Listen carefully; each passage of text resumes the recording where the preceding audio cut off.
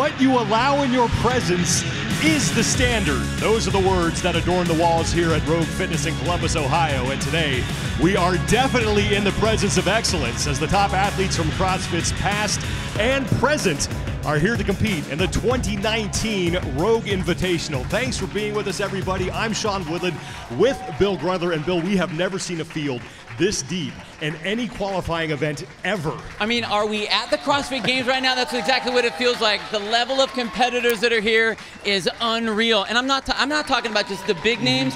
We got names from our past. 13 of the 16 CrossFit Games champions ever are going to be here competing. It's going to be a fun 2 days. Let's look at what is on tap for Saturday and Sunday here in Columbus, Ohio. We have 8 individual events that will be contested over 2 days. We have 7 team events and 4 for the legends. 4 events for the individuals today, 3 for the teams, and then 4 for the teams tomorrow, and 4 for the individuals. 2 each day for the legends. The teams are going to kick things off first. And we mentioned the individuals, how deep that field is.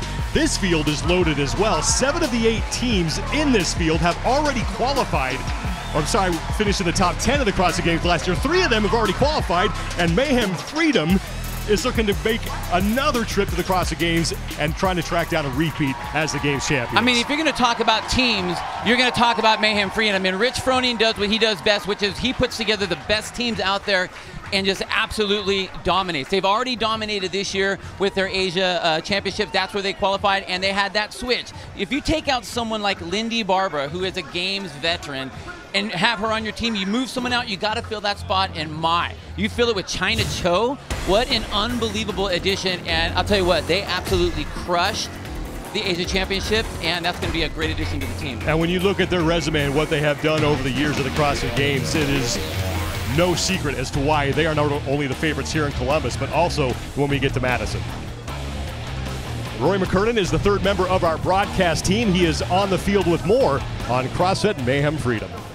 Sean, Bill, with the addition of China Cho, Mayhem Freedom will be trying to track down their 4th championship at the CrossFit Games. Their team captain, Rich Froning, already has 4 individual championships as well. As such, he is the most iconic athlete in the sport of fitness and deserves a spot in the Legends competition, certainly.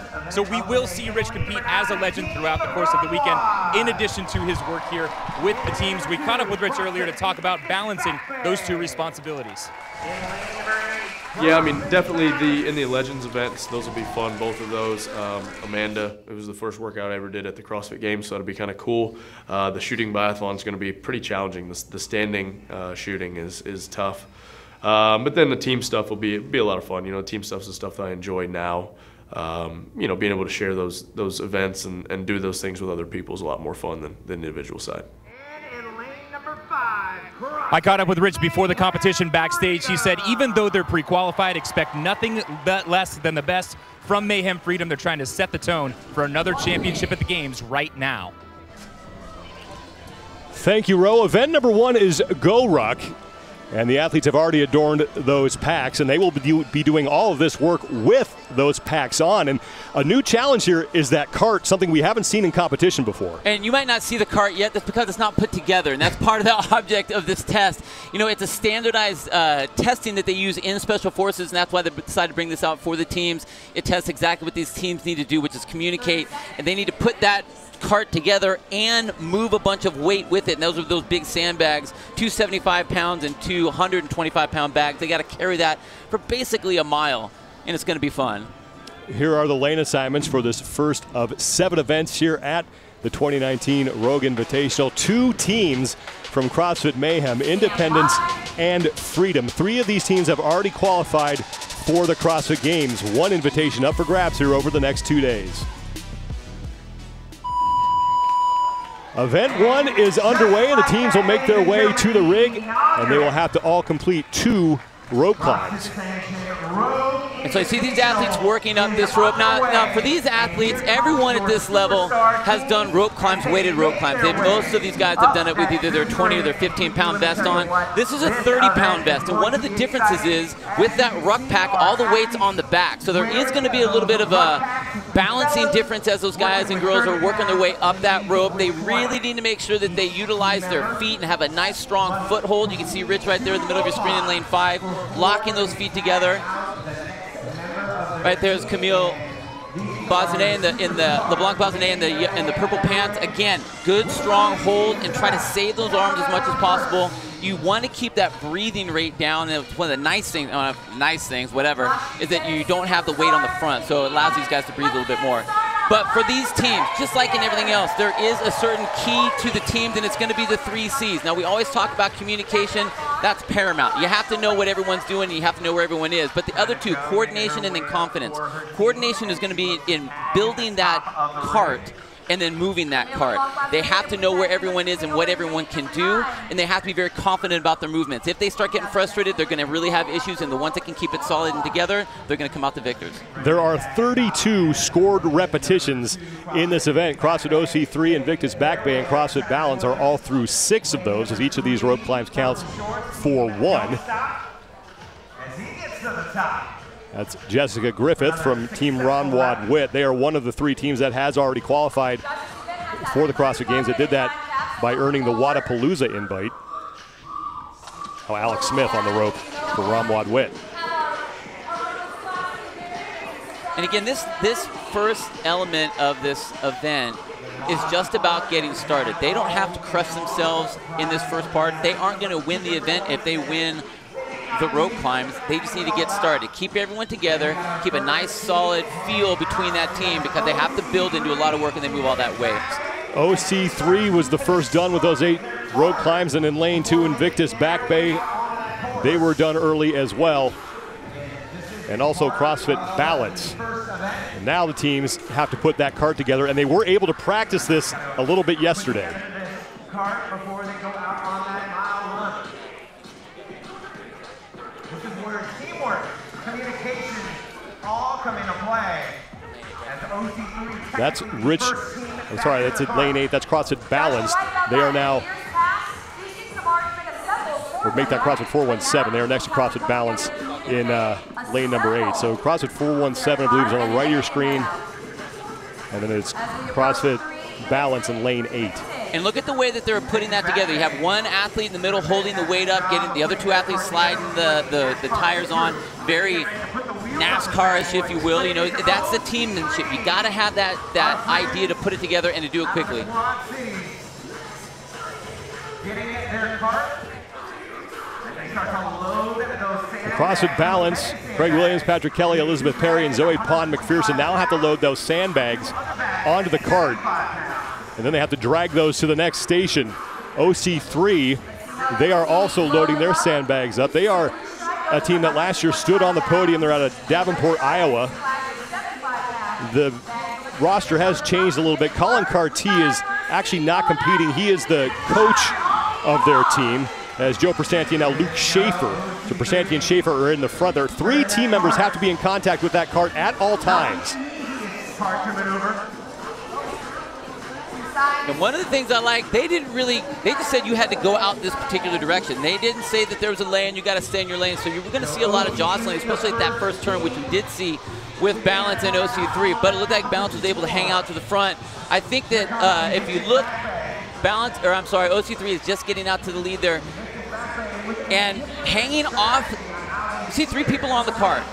Taylor Williamson is not on the cart, so she's basically watching them, seeing how everyone's doing. Now, they said you only need to have 3. We talked to some of the Ruck guys earlier. They said get as many people on that cart as you can. I think that's going to be a better move, especially early, that these guys rest as much as possible.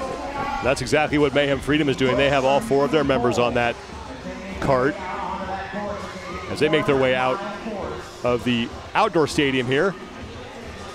The Rogue campus in Columbus, Ohio. OC3, they are your leaders, and there is no right or wrong way to move this thing. Yeah, and that's exactly when we talked to the Ruck guys earlier today. We were asking him point blank, what is the best way to move this? And his answer was, I don't know. He said it's going to depend on the team, the strengths and weaknesses of that particular team, and they have to figure that out basically on the fly. That's why this is a testing process for special teams, because that's the kind of work you have to do. I think that it's best to put all 4 people on the team, but we see OC3 right there pulling, but they also said it's fine to push it. So if these teams decided to turn that around and push it more like a wheelbarrow, that's available to them as well. But man, I would try to put as many people on that as possible. Ramwad Witt making their way out as Jessica Griffith is not on that cart. Behind them is Mayhem Independence, and that's Misfit. Don't Stop Misfit, another team that has already qualified for the 2019 Reebok CrossFit Games as they earned the invite from the Mid-Atlantic CrossFit Challenge. You can see these teams all these guys are trying to figure out what the best strategy is going to be, trying to switch their people around from the front to the back, trying to like cycle through. You see OC3 right here, letting one person come out to rest. But again, I just think that with what they have to do, if you can get everyone on there sharing it, it's going to be a little bit better for the teams. Get some people on the back and really push in the back. Get some people to push from behind. Ramwad Witt, as Camille LeBlanc-Bazinet in the purple pants is now resting for them as they're trying to figure this thing out. And this test is inspired by something that you would see during Team Week, during Special Forces selections, where the candidates are given a challenge to construct something that can move some weight.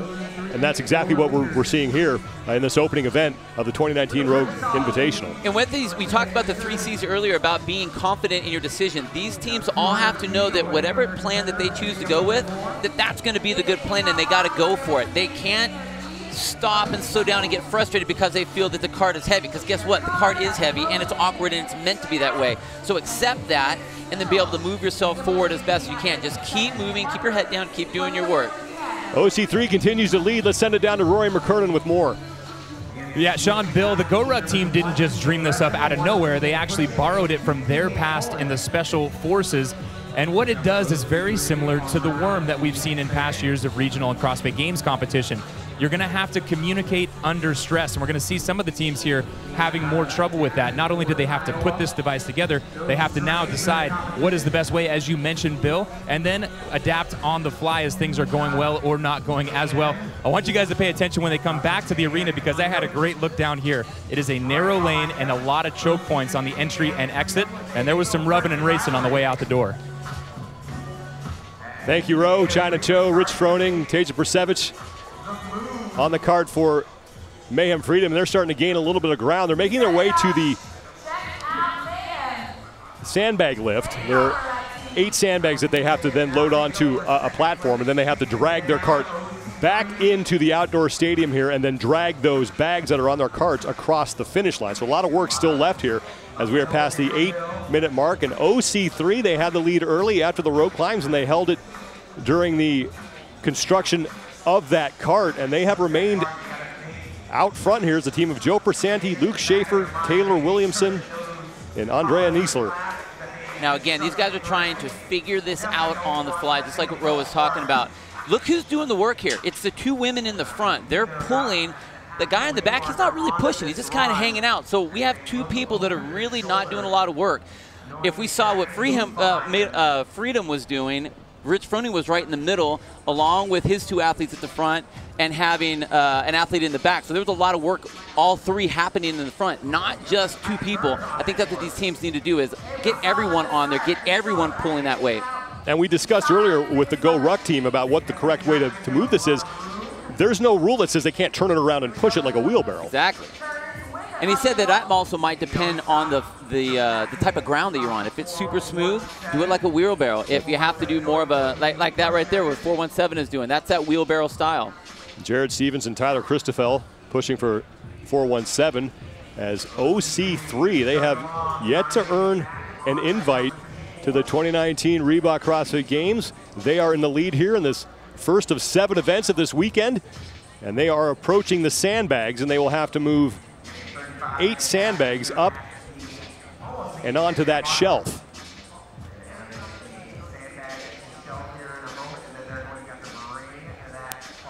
There will be 4 100-pound bags and 4 200-pound bags that they need to move before they can get back on their cart and make the trip back here to the outdoor stadium at Rogue Fitness in Columbus, Ohio. So OC3, we have all 4 of those athletes are finally doing work. I think that's a good place for them to be. And they're now at that wall where they can start moving those sandbags. And Mayhem Freedom, they are coming in second, so they were able to make up a lot of ground on that cart move. You got to remember, that's what Rich does. He's like, hey, you go ahead out there on the first piece, blow out all those anxiety and all those jitters. We'll come right up behind you. That's what they did. OC3, the first team onto that sandbag move as they have to lift those 100 and 200-pound bags up and over and push them over those hay bales.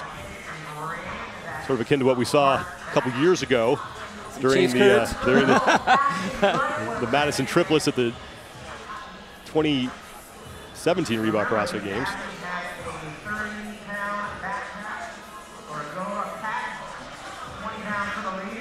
Now Mayhem Freedom, they're getting to work on their sandbags. OC3 is done, and they're working their way back to the outdoor stadium. Then they'll have to unload the bags that they have in their cart, and they will have to drag them across the field to the finish line. And really this part of the sandbag move, by this point, the teams have sort of figured out what they need to do. What's the best way for them to move this? They get into a little bit of a routine, and then they stop them right in the middle, make them do some other work, and then they have to find that routine again. So it's just enough to kind of kick you in the gut as you get moving. That's all. We've been talking about the carts. We've been talking about the sandbags. Remember, they're doing all this work with those ruck packs on. You were able to put one of those on before we came on air here. What was it like moving around with that thing?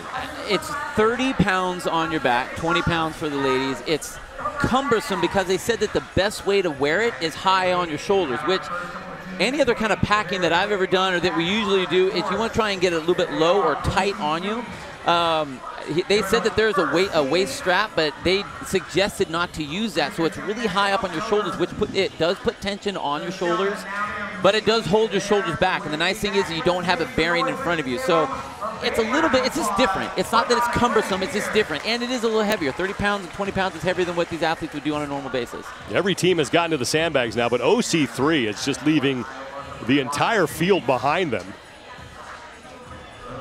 as they're looking to lock up 100 points with an event win. The scoring a little bit different for this event. The winner of the event will get 100. Second place will receive 90. Third gets 80. Fourth, 72. Fifth, 64. Sixth, 56. Seventh place will receive 50. And then eighth is 44 points. A win very valuable here in these events. And if you saw, there was a little dip in the road there for OC3. They were able to kind of jog going downhill, which I think was smart. Let the gravity, you want to try to make gravity work for you as much as possible. Get a little bit of momentum before you go to those hills. So that person that's kind of hanging off on the side resting, they need to be very aware of what's coming up so they can cue the team to, hey, we can start running, or we got to climb this hill. Even if it's a small hill, it still feels like a hill if you're pulling 500 pounds. Taylor Williamson is on the right. Andrea Nisler is on the left, as they are way in front of the rest of the pack. Mayhem Freedom was the second team to the sandbags. And now more teams have finished up the sandbag portion of this event, and they are back on their carts. Approaching the 14-minute mark here of the opening event of the 2019 Rogue Invitational, the first of 7 events for the teams. They will do 3 today and then 4 tomorrow. So you can see we're moving up a hill. This is where we got to get all 4 people on there. Even though we're swapping people out, that's great, but why have 2 people doing all the work? Now, we saw the one athlete move from the front to the back to start pushing. That's great, but man, get on those poles. That's what Freedom is doing to keep them up in that top 2 position. They're moving synced the entire time. There isn't someone just hanging off to the side. Mayhem Freedom just came around the corner in the back, so they look like they might be gaining a little bit of ground here on OC3. And Mayhem Freedom looks like they do have all 4 of their athletes on that cart. Top 3 teams on your screen. It's OC3 followed by Mayhem Freedom. Can't make out who's there in the back in 3rd place, but OC3 is watching their lead dwindle a little bit here on this final stretch back into the outdoor stadium. I do like the switching that OC3 is doing. I think that's brilliant, but they got to remember that they have Freedom in the back that are starting to have a slight jog. The reason they have that jog is because everyone's on that cart. Lighten that load by putting all 4 people on there instead of splitting between 3. And it looks like Mayhem Freedom, they're rotating a little bit as well, but everyone continues to work. Exactly. Everyone's working the whole time, so it keeps that load light. If you have someone we have 3 people doing all this load. Why only have 3 when you have 4 people to do the work? And Joe Perstanti was resting there now, and he will swap in as Taylor Williamson takes a break, with Taylor Williamson just keeping her hands on that cart, just trying to help out as she looks to rest up for this final sandbag drag as OC3 continues to lead, but Mayhem Freedom is creeping up.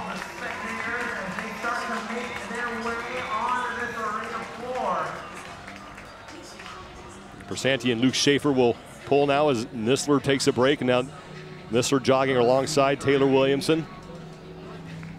And there goes Mayhem Freedom behind them as they just round the corner. But still a sizable lead for OC3. But Mayhem's done a pretty good job of cutting into that and putting themselves solidly in second place. Now remember, Mayhem Freedom has already earned an invite to the CrossFit Games.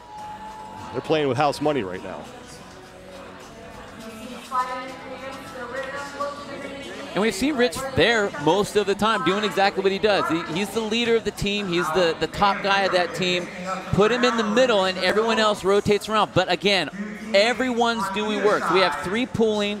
We got 1 pushing from the back. That load is being shared. And there's no point where one athlete's coming off. And that's not just the fact that it's the team aspect, it's the smart aspect. Lighten the load for every member, because once we get off the field here, we still have work that we got to do on the field. There's still rope climbs to be done. There's still sandbags that have to be pulled. Persanti, Schaefer, and Williamson now on the cart for OC3 as they took a look behind them a couple seconds ago to see where Mayhem Freedom currently sits. They still have a lead, and they will be the first back into the outdoor stadium.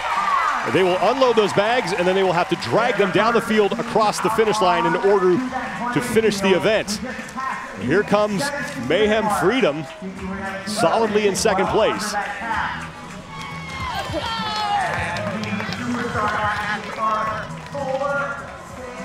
Cart is down, 75-pound bags and 125-pound bags. OC3 unloading their sandbags. And now they have to drag them across the finish line. And here comes Mayhem Freedom. And now the drag begins. By any means necessary, you got to get that thing across the finish line. And it looks like OC3 is going to take the opening event here of the 2019 Rogue Invitational. They have to get all 4 of their athletes across the finish line. It's the last athlete that matters here as China Cho is first up for Mayhem Freedom. Persanti is across an OC3, 100 points, and the event win in GoRuck. Oh my goodness. Mayhem Freedom will take second.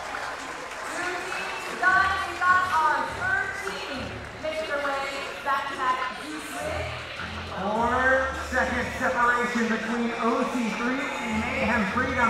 That's how close it was. More teams now starting to find their way back inside the stadium here. 2 teams are done. OC3 will win. Mayhem Freedom will take 90 points and finish in second place.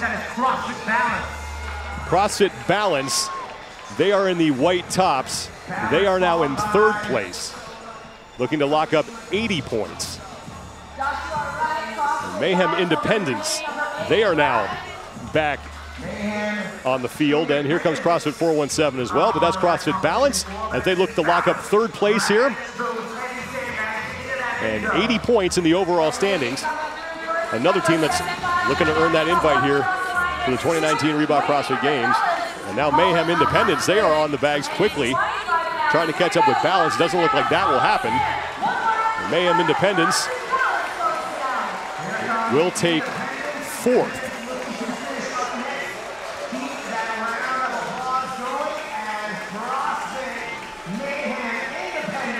.417.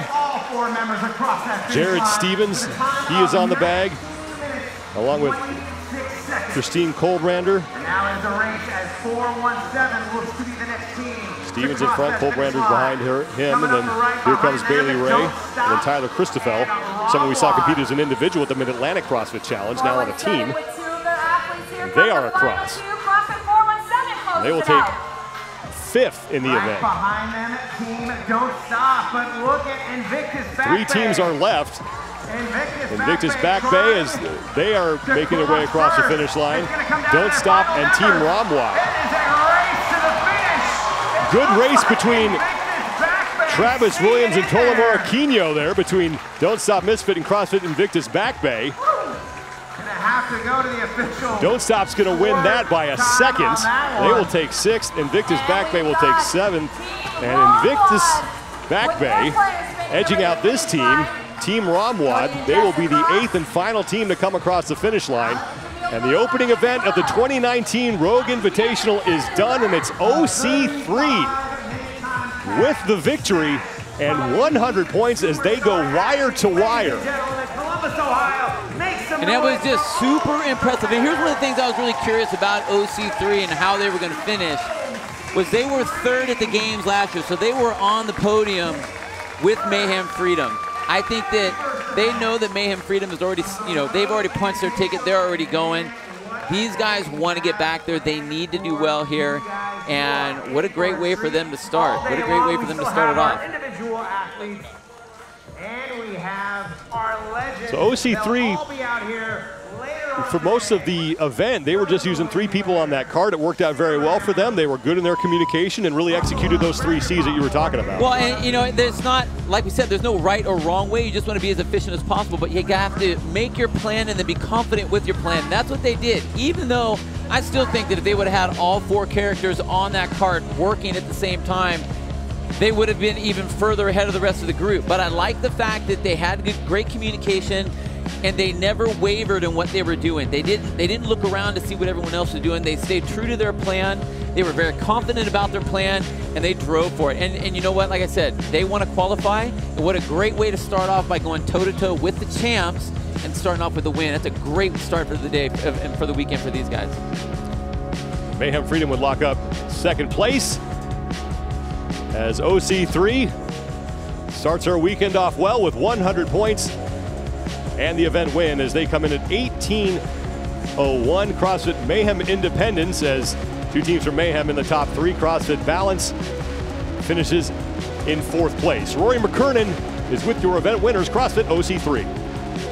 Yeah, Sean, I've got OC3 here, and an amazing finish. Wire to wire, you guys led the thing, and this was a very unique test.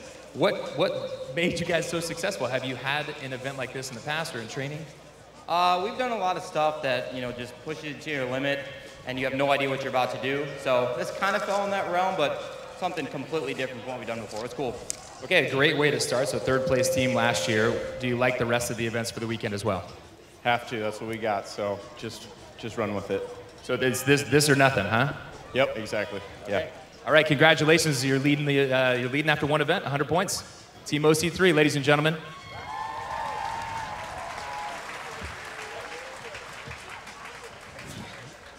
OC3 will take the opening event of the 2019 Rogue Invitational team competition. And we are just getting started here on day 1 as the individuals are coming up next and they will take on GoRuck.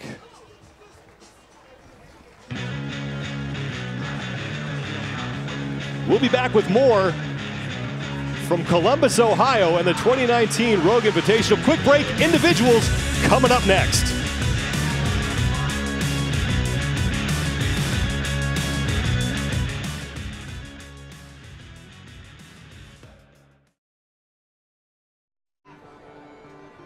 The 2019 Rogue Invitational is presented by Reebok. Reebok's newest Sport the Unexpected campaign celebrates those who defy convention and challenge the status quo. Visit Reebok.com to shop the latest collection. And by Rogue, strength and conditioning equipment that's built to last. One event down for the teams. The individuals are coming up next. The men's will kick things off here in their opening event, GoRuck. Now, Bill, more than half of this field has already qualified for the 2019 Reebok CrossFit Games. And for the men who are heading to Madison, this is probably the best tune-up they're going to get before they get to Wisconsin. We used to talk about the off-season, trying to test your training, see where you are. If you wanted to put together a dream testing scenario, let's put the best in the world into your field. And that's exactly what this is. We have the last 2 heats of the games competing on your first event right now. And you mentioned the best in the world. In the past 3 years, that man has been Matt Fraser. This is the first time we're going to see him in a competition since last year. And he has done exactly what Matt does. He comes out in Dubai, just smashes the field there, and then in his quote-unquote resting time, he goes and wins the World Wide Open. So I tell you what, the off-season for him has been amazing. And if you want to put yourself next to the best, he is the best. And the man that many people think might have a chance of dethroning him is Pat Vellner. Now, one of the things I love about Pat is his nonchalant excellence. He's just so good. He doesn't ever seem worried, but I love the fact that finally there's someone out there that isn't running for second place. He's gunning for Matt, and I'm really excited to see him really step up there and fight for it. I want to see him fight for it. Ben Smith has stood atop the podium at the CrossFit Games, but he has yet to qualify for another trip back to Madison, Wisconsin. He's looking to punch his ticket here. And this is the best opportunity he has to do that. All he really has to do is beat 7 people. And so, you know, he didn't really go all that crazy in the open. Did his thing here, and he's got his best shot here. Let's send it down to Rory McKernan on the field with more on the 2015 Fittest Man on Earth. Bill, you mentioned the Worldwide Open. That's how many of Ben Smith's competitors got their qualification to the CrossFit Games. Ben this year, 4,765th in the world. Before this year, the worst he had done was 65th. When I talked to him about that backstage, he said, well, I got a later start than everyone else. And what he's referencing is a surgery that he chose to undergo in late January, right before the Worldwide Open. He kind of chuckled and he said, I'm not putting too much pressure on myself here because I got a later start than these guys. But this event with a ruck on his back, climbing ropes and running, will be a great indication of what kind of form Ben Smith is back to. Thank you, Ro. Ben Smith taking the field along with the rest of the competitors. Just one heat for the men. An individual GoRuck, 22-minute time cap, and Ro mentioned it. They got to do all this work wearing that 30-pound pack. And again, we know all these athletes have done weighted stuff, and I swear I think half these guys spend all their training wearing a vest anyway. But it's an addition, and they have to really be able to undertake that. We talked about how you wear it up higher on your shoulders, so it's just different. And it's hard to adjust under that difference, but it's going to be fun to watch. Let's take a look at the lane assignments for the opening event for the men of the 2019 Rogue Invitational. We're kind of seeing a little rematch between two guys who did a similar event at the Games. That's Lucas Hogberg and Cole Sager. And I love the fact that with Cole Sager, what he did, you know, we weren't really expecting anything real spectacular in that battleground event that we saw in the Games last year, and he was the only one that did his own event. He carried the bag, or the dummy different, and he didn't worry about anyone else. I want to see if he has this same setup here, where he runs his race, he has his plan, he does his things, and keeps them up in the front. Now those two athletes that you talked about, we talked about Cole, we talked about Hogberg, they battled the entire time. So I'm expecting to see those guys out to the front and to see just what they can do. 3 rope climbs as Rasmus Anderson works his way up the rope. Now he has already qualified to the Games, but on a team. Has yet to earn an individual invitation. As Lucas Hogberg works his way up, and he is another man who has already qualified for the 2019 Reebok CrossFit Games, finishing 21st in the Worldwide Open. And now the majority of the field is done with those 3 rope climbs, and they will start on their run where they will have to put those sandbags up on that hay shelf that we saw the teams have to deal with earlier this morning. Now, just like in the battleground event at the Games last year, I think that the important part that you can't overlook is the keys to this particular event is this run. You have that half mile or so out and the half mile or so back. You have to pace, or you got to push the run. You don't pace the run like you would normally think you would, because this is the longest time frame on this particular event. So you have to push that as much as possible. The other part is being flexible. This pack on your back is going to feel different. The sandbags that you're going to have to carry are going to feel different. So you got to be able to adjust on the fly and not get frustrated. That's what's really going to be important in this event. Chandler Smith is out front. He is one of the men in the field here who has yet to earn an invitation to the CrossFit Games. He finished 42nd in the Worldwide Open. He has never been to the CrossFit Games and made one regionals appearance, as a memorable one back in 2016. Behind him, Pat Vellner and Lucas Hogberg in the black shirt. Those are your top 3 athletes. And those four or 5 athletes right in the front, minus Chandler, they were the exact people that finished in that battleground event last year. We had Cole up in the front, and then that battle between Matt, Pat, and Lucas, all, you know, just within 5 seconds of each other finishing. The difference, I mean, if you think about what it was, we had 2 people that fell off that cargo net with Matt and Pat. Lucas didn't, so it's going to be really fun to see if that really affected, you know, much of the result, or if it will affect much of the result here. Lucas Hogberg had a fantastic CrossFit Games last year. He was in the top 5 pretty much the entire competition. And right now he leads Chandler Smith It's about a half-mile run to that hay shelf, and they have 5 sandbags they got to load up and over that shelf that we, again, saw the teams have to deal with earlier in their opening event. Lucas Hochberg now opening up a bit of a lead on Chandler Smith. Look at the way he's running. Very comfortable. Doesn't even look like he's wearing a bag at all. You see some of the other athletes, they look like they're kind of struggling or they're trying to pace and deal with that. Lucas doesn't even look like he's dealing with it at all. It doesn't look like he has a pack on his back. You see some of the other strides up at the top, they look a little bit more, I don't want to say labored, but they're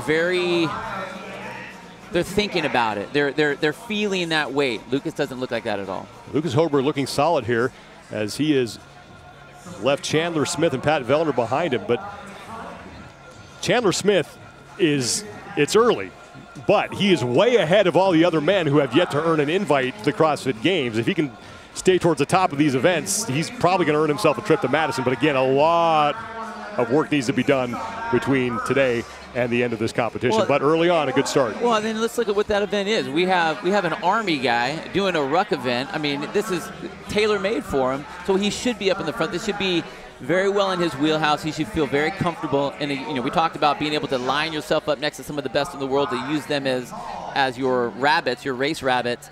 And he's a great position. Noah Olson working on his sandbags. Willie Georges on the left of your screen. Pat Vellner and Lucas Hochberg, who got to those first. Travis Mayer is in the gray next to him. 200 pounds on each of those sandbags, and they have to put 5 of them up and over that shelf. And again, we have to remember, you guys, it's not just that 200-pound bag. It's that 30-pound pack on top of you at the same time that you're moving that. So as you're lifting it up off the ground, it's not just 200, it's 230 pounds, plus it's just in weird positions. Lucas Hochberg is done first. And there goes Pat Vellner right behind him. And now Matt Fraser is done.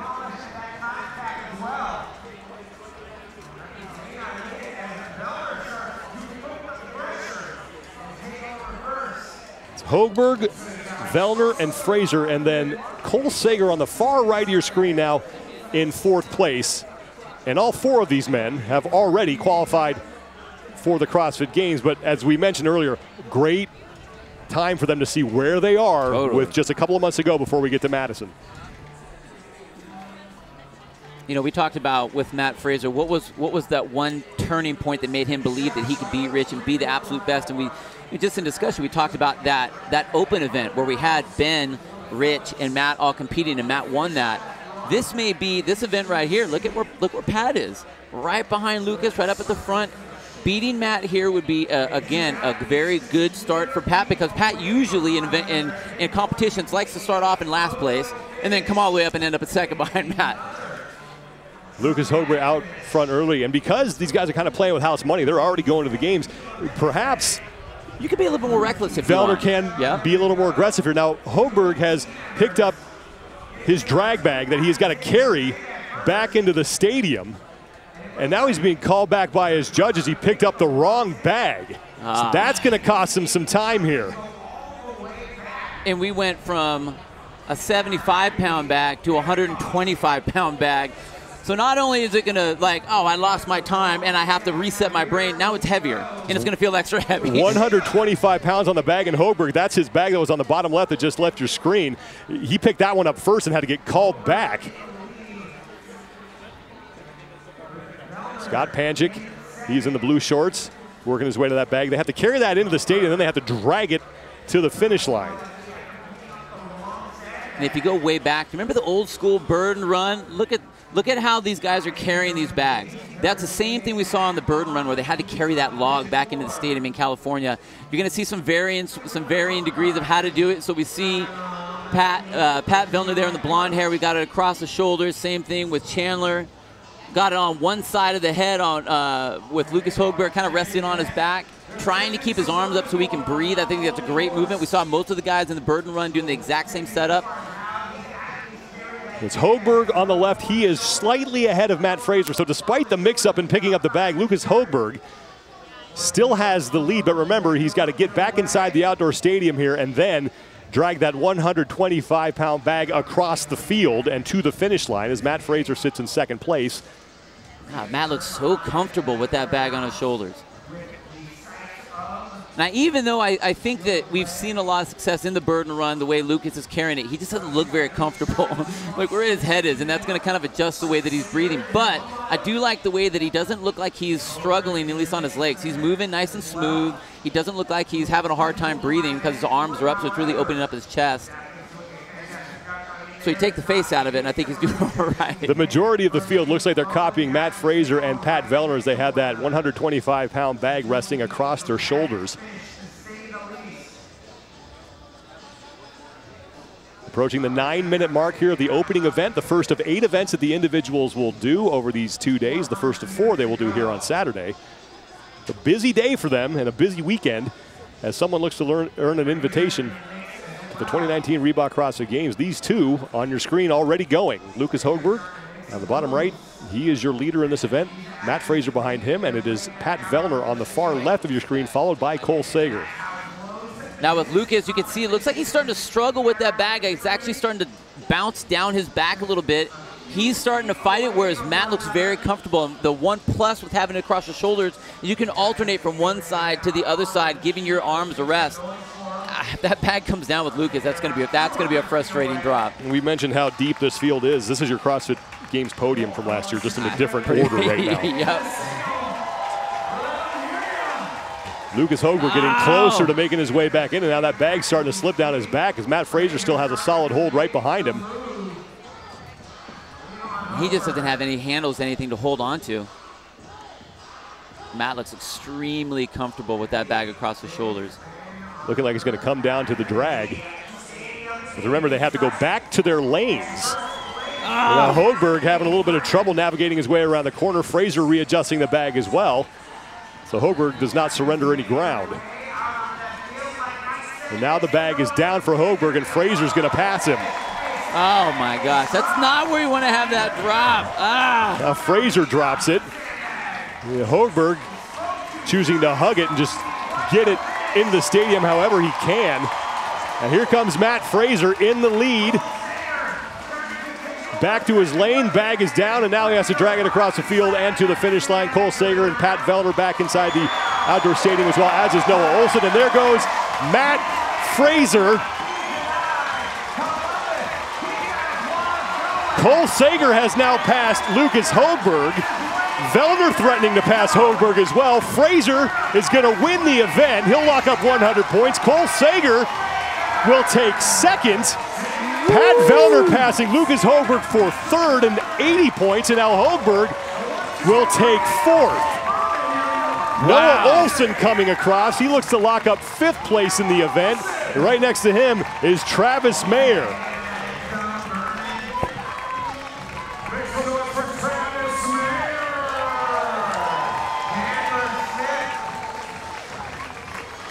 Street Horner now across the finish line.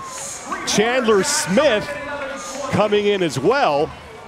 The Street Horner also has already qualified for the game, so your top non-qualifier right now is Chandler Smith.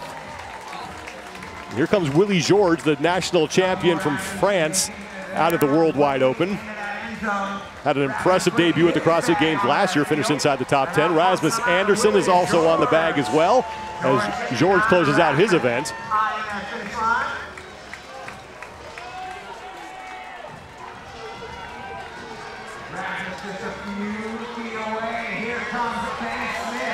For Ben Smith and Scott Panchik. Smith is on the right, Panchik is on the left.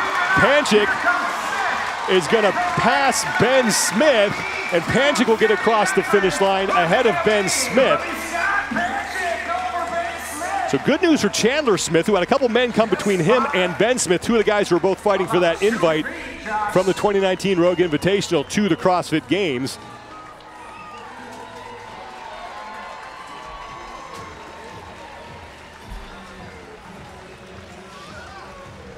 More men starting to come across the finish line here as Colton Mertens is done. Mertens looking to make his first trip as an individual to the CrossFit Games. In 2018, he was there as a member of CrossFit Kilo's team. They finished 19th as Matt Fraser continues to catch his breath. Now Casper Gamelmark is making his way back inside the outdoor stadium. Gamelmark, another man looking to make his first trip to the CrossFit Games, and he will be doing that as he has already qualified after finishing 24th in the Worldwide Open. Man who has made multiple regional appearances, but this year will be his first trip to the big dance in Madison, Wisconsin. Now Adrian Moonweiler, a guy who did very well last year at the CrossFit Games, winning the opening event, the bike event. He is lugging that thing closer to the finish line as we are approaching the 14-minute mark of the opening event. Gamelmark has come across the finish line, and now Moonweiler is in as well.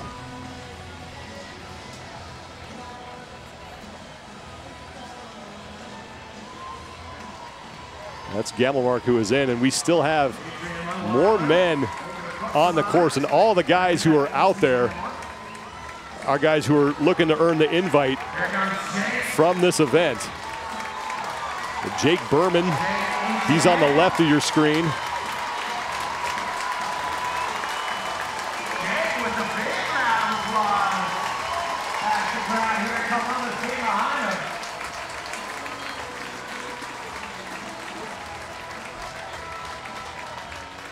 Dylan Martin just came in.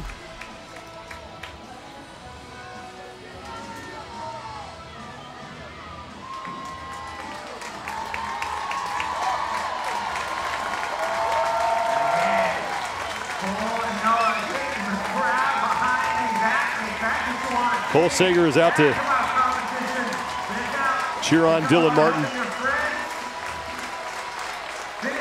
The bottom left of your screen.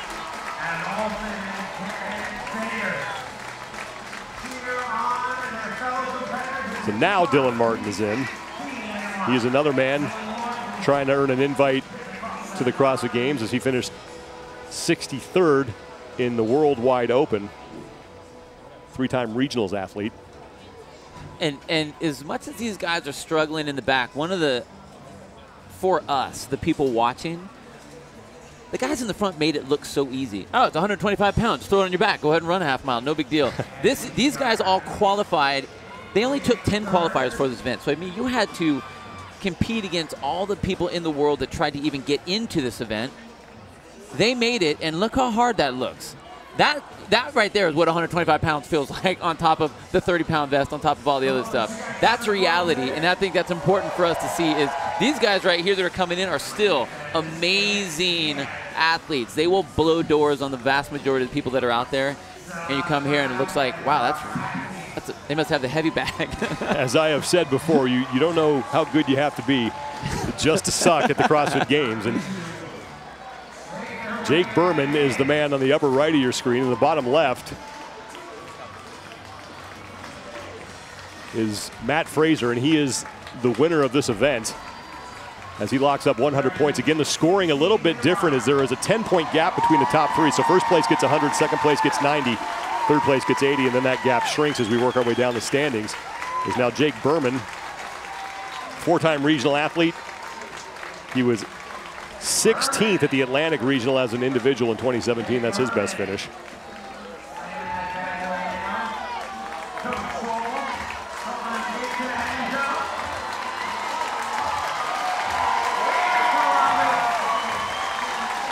Jake Berman dragging his bag at the bottom of your screen.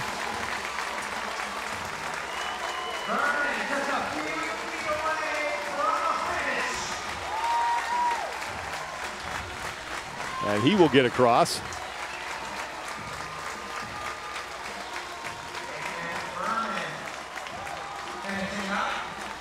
I believe that was Jake Fry who just came in. And that'll do it for the opening event. And once again, Matt Fraser with an event win. 100 points.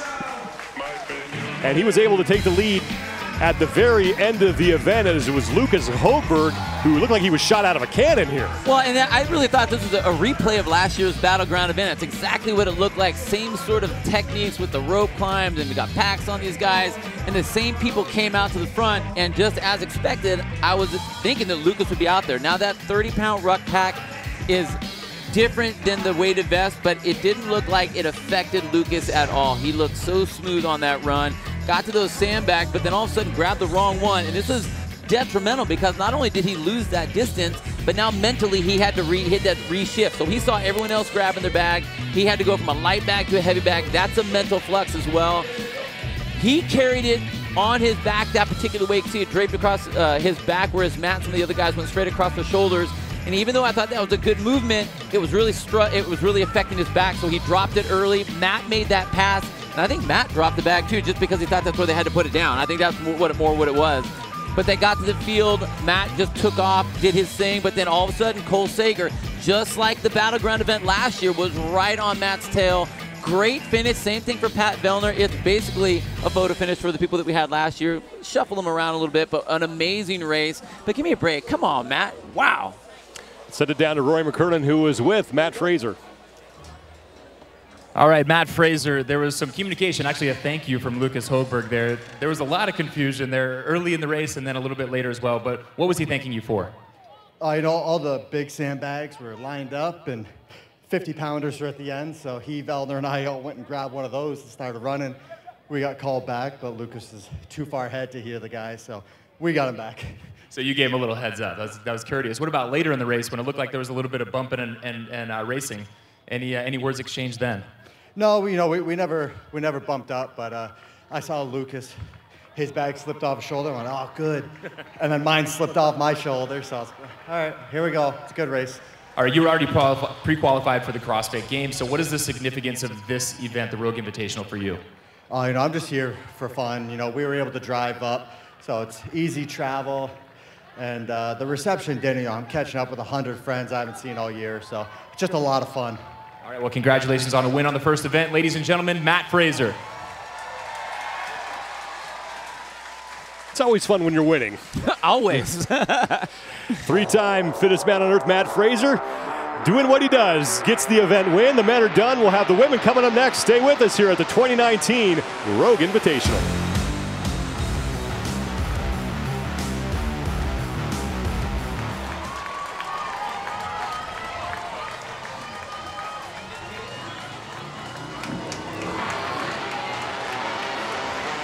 Day one of the 2019 Rogue Invitational continues here in Columbus, Ohio, just outside of the Rogue headquarters. Beautiful day here. Thanks for being with us, everybody. The women are up next. I'm Sean Woodland with Bill Grundler. First look that we're going to get at this loaded field, and Tia Toomey looks to continue her quest to become the first woman to ever win 3 CrossFit Games championships. And she just, I mean, talk about a training facility. She works out with Matt. She's out here, you know, at Mayhem Freedom with Rich. Best situation, and she's already so good. So again, this is going to be a great time to see where she is, see where her testing is. This woman, Laura Horvath, last year had such a debut that was out of nowhere. Now the question is, can she continue that here in 2019? And I really think she had kind of a rough start to the beginning of her year. She had a rough time in Dubai. Didn't necessarily do spectacular out of the open, but she looks much better now. I've seen her training. I've seen what she's put up on social media. And the thing is, she's young, and she is very, very hot and fiery. Catherine David's daughter wants to get herself back to the podium. She wants to become the first woman to win 3 CrossFit Games championships. And she's been pushing hard. Again, seeing what she's been doing on her training, knowing what she has here today, knowing that she's here at Rogue with the best of the best training chance to see where she is, if she's ready. She's fired up as well. And there is Catherine David's daughter, who was on the podium last year, finishing 3rd. Has already qualified for the 2019 Reebok CrossFit Games. And as you heard Bill say, that this is a very good opportunity to see where she stands, which has a couple of months left to go before we get to Madison, Wisconsin. But this is the test at hand. Go Ruck. And again, the women doing all this work with that 20-pound ruck pack. And I think, you know, for the athletes that were in the games last year that did the Battleground event, it's very similar to that. So it's a great way to start this off. We have a lot of work. We have to see if they can handle the objects like the men did. Again, a little bit different pack. That's something they have to contend with. Rope climbs are going to be a deal, and then the carrying that heavy sandbag. That's what we saw was the big switch for the men. We're going to see if it's going to be the same way with the guys, or with the ladies. All 20 women at this competition will be in this first and only heat. And in lane 9 is Laura Horvath. And we talked about the men in the battleground event. She won that event last year at the games. This could be one where she makes a statement. And she handled the event last year. And the thing is, she looked, she was having fun. You could just see it in her face. I want to see if we have that same sort of thing happening now. Looks very focused there. She usually is just very joyful about kind of being in the moment, and just I just love doing it, whether she wins or doesn't win. She needs this to start it off. Since she's had kind of rough beginning, she needs this event.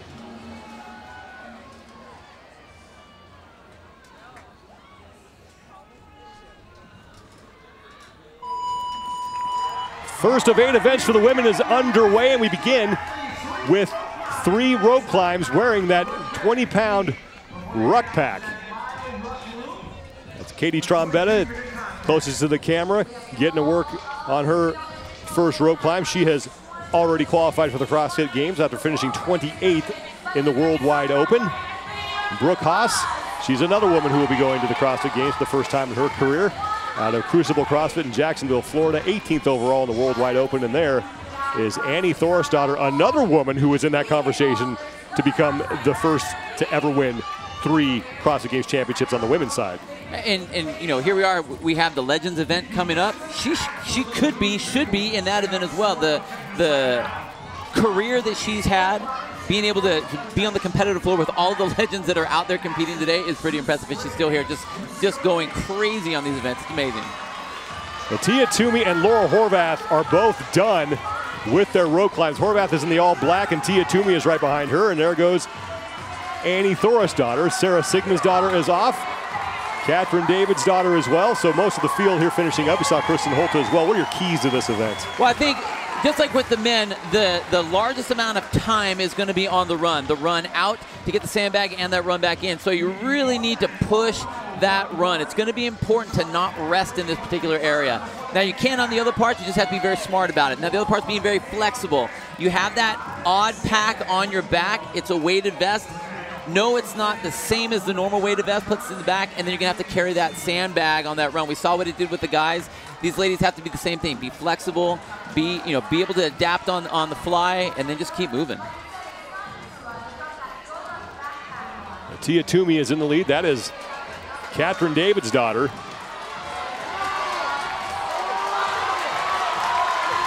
And now we have some athletes who are back inside the stadium, still struggling just on the rope climbs.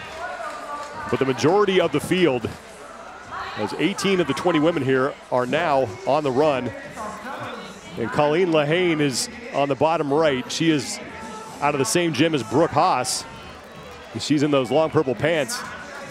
And both of these women now are stuck on their rope climbs as Tia Toomey leads the field to the sandbag to shelf portion of this event.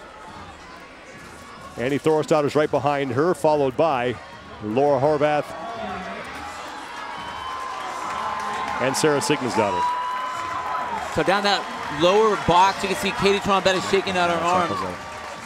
We saw her work her way up that rope and actually slid down. She was literally a hand's length away, a hand's thickness away from touching that top buckle and had to slide down. Terrible to see that. These are your leaders as Tia Toomey out front.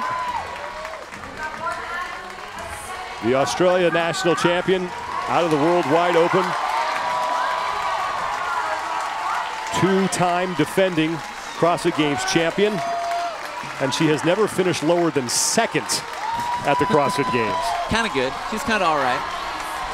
And again, we talked about with Lucas Hogberg, who looked comfortable on the run. Look at these ladies. They look amazing on this run. I don't see anyone holding on to the pack like they're trying to stabilize that pack. They all look very comfortable, nice, decent strides. They don't look like they're fighting the run, being able to use the gravity as they're going downhill. They just need to make sure that they compose themselves enough that they aren't really revving that heart rate up too high, because when they get that sandbag on their shoulders, it is going to be a different. They still need to push the tempo, but it is going to feel extremely different with that bag on top of their shoulders and across their neck.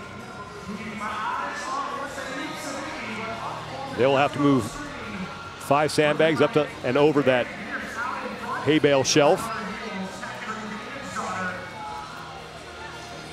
Tia Toomey continues to lead. So we approach the 4.5-minute mark, and Toomey onto the sandbags.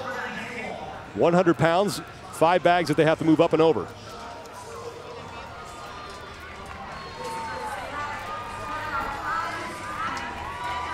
And again, you can see these ladies aren't having any issue at all with that 100-pound. Look at that, just whipping those things up. Laura right in the middle there, tossing those bags up and over quickly. Brooke Wells is there as well. She was closest to the camera. Christy Aramo, she's in the purple shirt, who has qualified for the CrossFit Games, but has said that she is not going to go. So this will be her final event of the season as Tia Toomey continues to lead. Sarah Sigmundsdottir now in second place.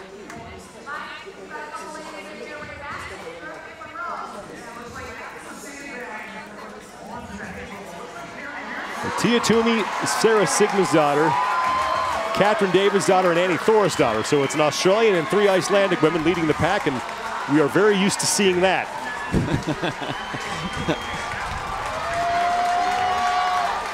Look at that, not even a break in Tia's stride. And she's actually really extending that distance on Sarah, just really very confident on the run, very composed on that run.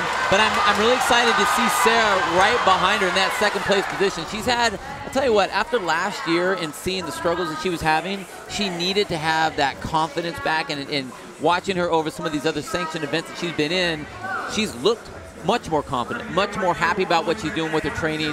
And it's just great to see her really pushing the tempo. Tia Toomey will pick up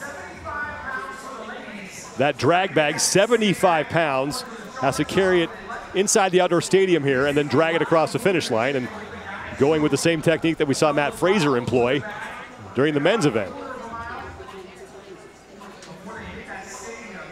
Now what I like that Matt did is he went from the single shoulder, you see how most of these ladies are kind of putting it up there, and then was able to switch it from that to across, to straight across both shoulders. So he had a little bit of mobility to be able to switch that around. The athletes that just go straight to the back and are carrying it on their back, they're the ones that, like what Lucas did, struggle. So we see Tia right there in the front, using it straight across the both shoulders. Sarah right behind her, opting for the one side, not straight to the back, but on the one side, which is good because she'll be able to move that if she needs to gets tired on that one side. Sarah Sigmundsdottir looking for a little redemption this year, and she's looked good so far when we've seen her at some of the sanctioned events. Also, winning the World Wide Open. She had to withdraw from the games last year. She would love to build her confidence with a strong finish here at this event. Well, and I think that she really runs well off of momentum. You get her going in the right direction, and she's really hard to stop. As long as she can stay in there, she's going to do just fine, just fine. Meanwhile, Colleen Lehane is in the bottom right of your screen, and she has yet to complete her 3 rope climbs. She was one of the women who qualified through the online qualifier to this event, and she's just hit a wall here. Well, one of the things, like with rope climbs or any other gymnastics type event, once you've hit that limit and you just hit attempt, and you're not making it, you're doing a whole lot of extra work and not getting anything for it. And it's hard. You have to, at some point, just stop and let yourself over-recover before you can get in there. But not only is it physically stressful, it's mentally stressful. Let's go down to the field and Rory McKernan. Sean, one thing that we've seen in CrossFit competition, and it holds true here, every time that Colleen Lehane makes an attempt at the rope, this stadium absolutely explodes. So the fans here in the stadium cheering just as loudly for the last place person as they are for the first, and it looks like she's taking another attempt here in just a second. Colleen Lehane is going to make another attempt on this rope as Tia Toomey is almost back inside the outdoor stadium here. She is followed by Sarah Sigmundsdottir. Sigmundsdottir's in the white top, and then it's Annie Thorisdottir in that peach top behind Sigmundsdottir's. Laura Horvath has moved herself into second place. She was drafting, I guess, off Toomey. Didn't quite see her back there.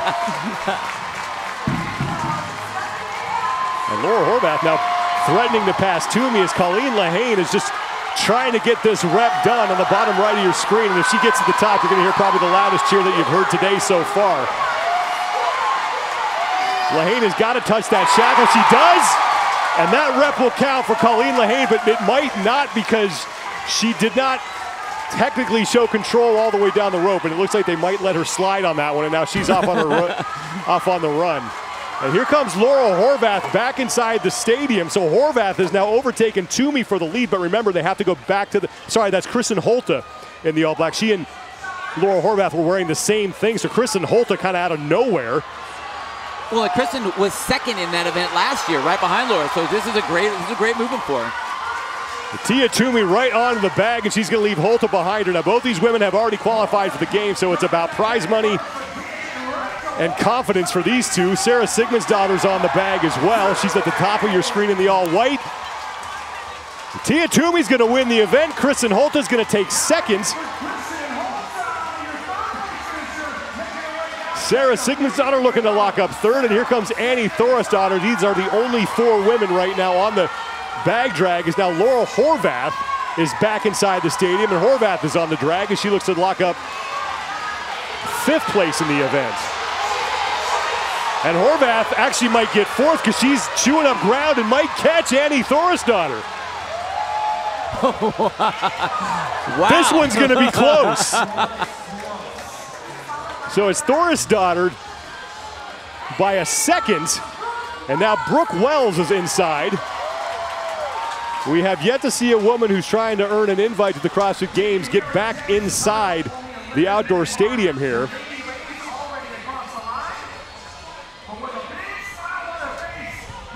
And I think this is okay. Brooke is taking a little bit of a break. There's no one to race, and everyone that's competing is in this heat. So you know exactly where you stand. She doesn't have to fight anybody, so just get across whenever you want to get across. Plenty of time to rest.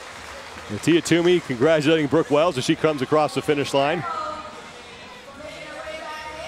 And now Christy Aramo.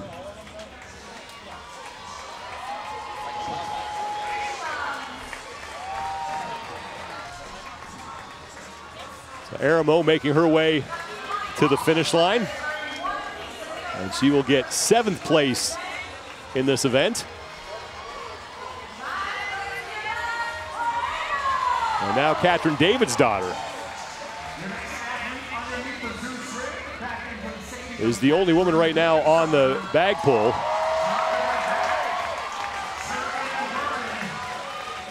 And that's Danny Spiegel who is now coming in as Katrin Davidsdottir is on the bag pull. Spiegel getting right to work.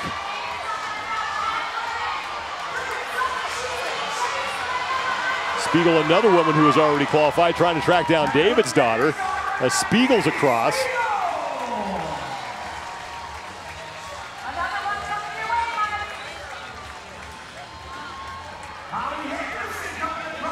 Holly Henderson now is across the finish line, so she is the first woman who has not earned an invite. Or make that Lauren Suver. Margot Alvarez is across, so Suver is the first woman who has not qualified for the CrossFit Games to get across the finish line. So right now, she is the leader in that race. Lauren Suver finished 61st in the World Wide Open. He's never been to regionals before. And Carrie Pierce is coming across. Brooke Haas as well. She's on the left side of your screen. 2 women who have already earned trips to the CrossFit Games, and Fee Sagafi is in. She's another woman who has already qualified after finishing 24th overall in the World Wide Open.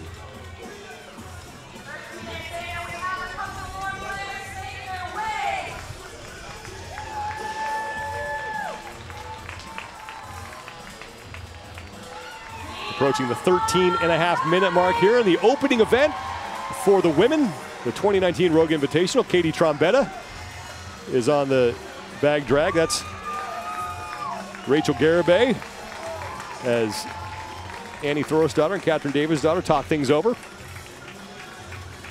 Here comes Katie Trombetta, 28th overall in the World Wide Open. Will be making her first appearance at the CrossFit Games.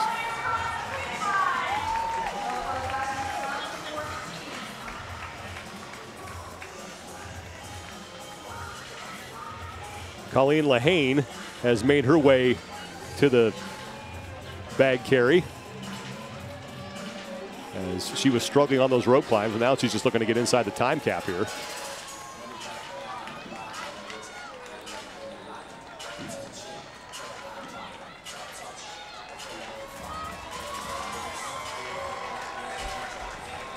That looks to be Holly Henderson, the 3-time regional athlete from Jackson, Mississippi. The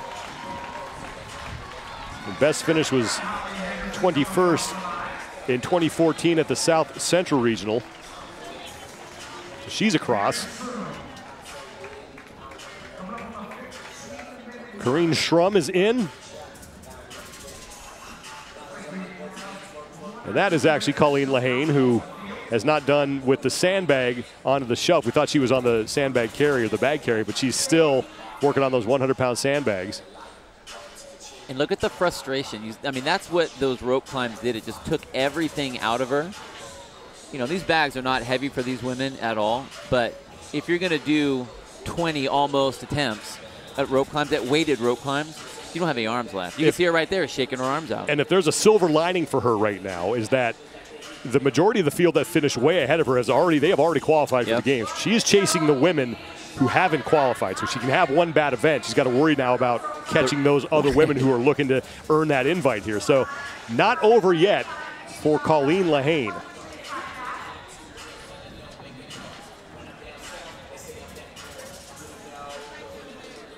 Lauren Suver finished 10th in the event.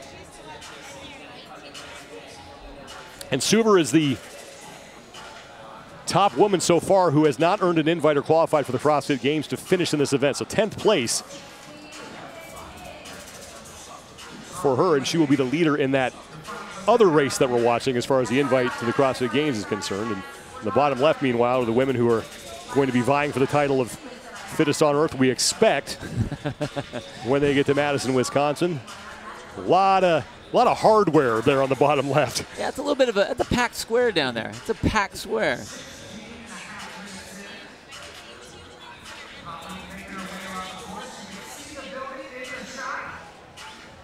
So Colleen Lahane is making her way to the sandbag that she will have to carry into the stadium. She's got plenty of time. There's a 22-minute time cap here.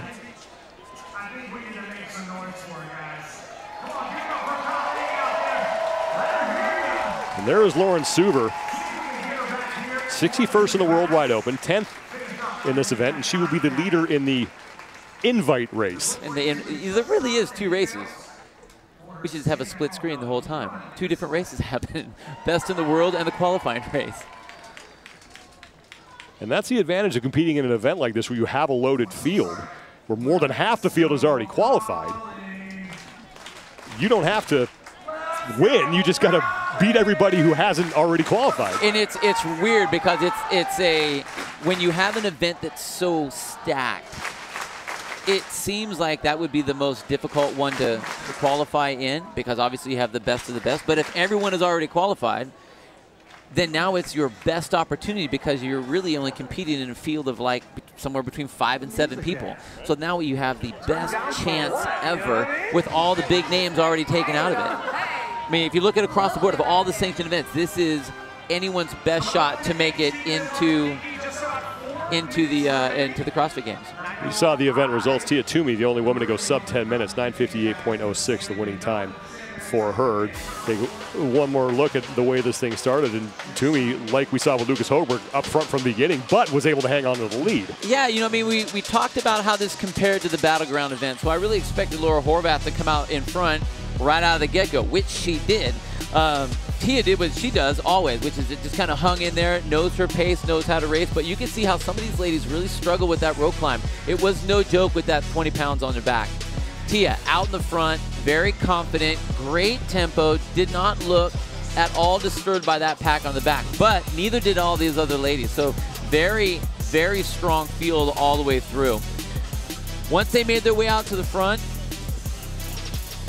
we saw some of these other ladies just struggling to get off that rope. I mean, you're right, Sean. I'm surprised that one even let go, because there wasn't that control coming down. But after about 20 attempts, they're like, look, you did a lot of work. We'll let you go on this one.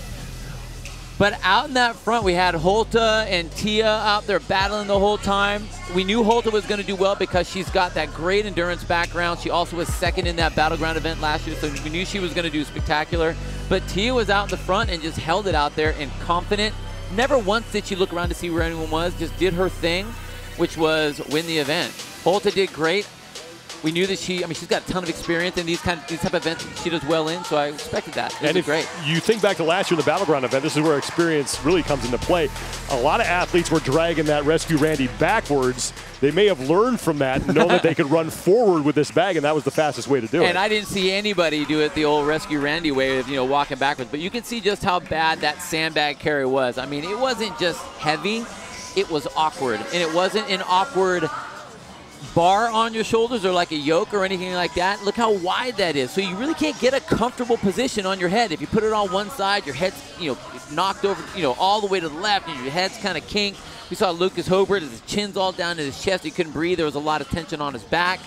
But I think if you're able to handle that and move it around a little bit, use it on one side, let that side get tired, go to the other side, and feel confident with it, it's okay. You get frustrated, and this is what starts to happen. Nikki Matarazzo is on the bag, and she just dropped it. Matarazzo, a two-time regionals athlete, one appearance on a team, one as an individual. She was 26th last year at the East Regional. And she looks like she just wants to kick that bag right in the face. And I don't blame her. And you've talked about this before, but this is a regionals level athlete. Yeah. She finished 28th last year. And Tia Toomey did this. It's taking her basically more than twice as long than Tia Toomey.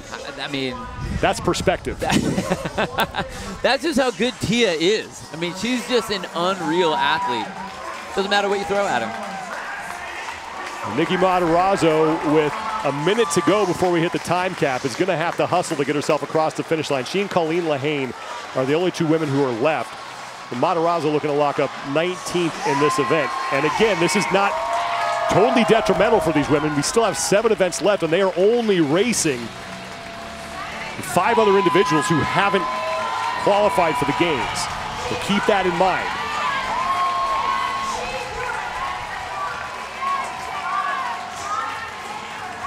Matarazzo looking like she's going to run into the time cap because we just have less than 30 seconds to go. And Colleen Lahane as well will not finish this event.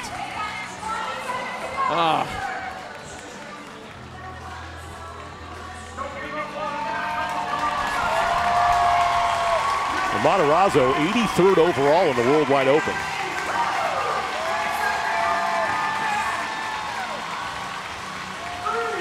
Two seconds to go, and that'll be the time cap for the opening event for the women. 18 of the 20 women in the field finish it. No one does it faster than the two-time defending fittest woman on earth, Tia Toomey.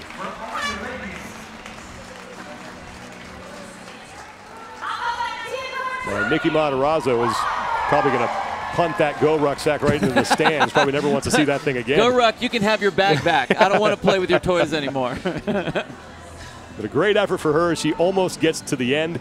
She and Colleen Lahane, the only two athletes who don't finish the opening event of the 2019 Rogue Invitational. It's Tia Toomey who locks up 100 points. She takes first. It's an all-European affair in the top 5. Laura Horvath will finish in 5th. And then Brooke Wells, the top finishing American. Margot Alvarez comes in right behind Lauren Suver. Alvarez, another woman who has yet to qualify for the CrossFit Games. And Nikki Matarazzo and Colleen Lahane, the only two women who do not finish inside that 22-minute time cap. Let's go down to Rory McKernan, who is with Tia Toomey. All right, Tia, I was joking when I asked if this one was easy, but you said, yeah, in comparison to some other stuff. How does it match up with past events that you've competed in? I definitely think that this was a challenging workout, but nothing that I guess really pushed me because of the heat. The crowd was amazing, and it was also the first workout of the day, so, it was all good. It was all good. You were having a laugh with Kristen Holter. What happened during the event? Well, she took me over on one of the back straights there, and it just kind of reminisced from Wodapalooza and a few other workouts at the games, and I was like, not this time, Kristen. All right, well, you got her there at the end, and you've got some new neighbors. You have a training partner in Matt Fraser, who won this event for the men. How has that affected your training? I think it's just had a huge positive on my training, and it's just been a breath of fresh air as well. I didn't think, living over in Australia, that I needed a new fresh start or anything, but Shane and I were absolutely loving living over in the States, and it's just been a really cool experience. It's been a cool experience for us to have you here. Ladies and gentlemen, Tia Toomey.